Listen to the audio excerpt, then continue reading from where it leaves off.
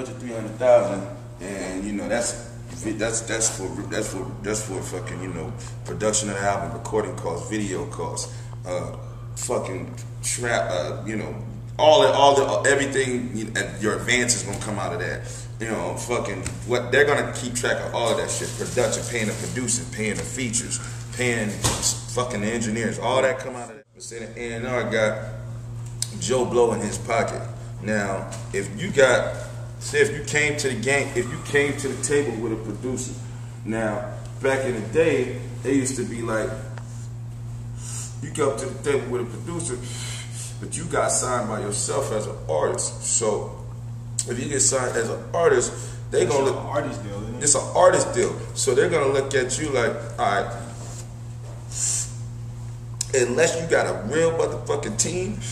Like, you got a real team, like y'all niggas been making noise, and y'all niggas got, you know, your catalog game is up, you know this is our sound, this is what the people want to distract from your producer, and eat that budget up, nigga, because they gonna go get their people to get on that project, and then they're gonna crack that budget with their people, so they gonna eat. So they basically doing everything they can envision to try to make that money come back. Exactly. In their eyes.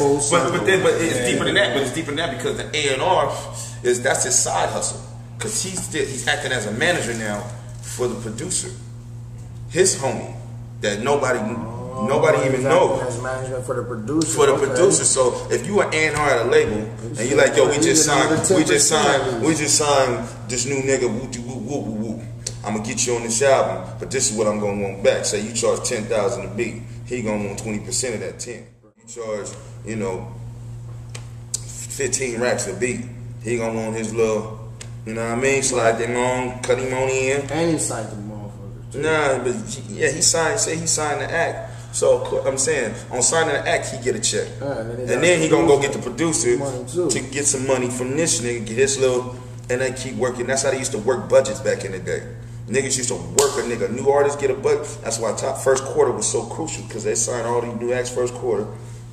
Because all the money come in first of the year. Everybody get all the new money coming in. All the labels get all their new budgets approved, and they go, you know, everybody's hype, and they go sign some new artists, and you know, and it's like that's what happened to me, my nigga. Like niggas ate my motherfucking nigga ran off with my budget. He didn't nigga didn't even eat it up. Nigga ran off with it. You remember, nigga, when I was signed? But I didn't figure out what happened to the budget. When I was signed, when the nigga was sprinting with it.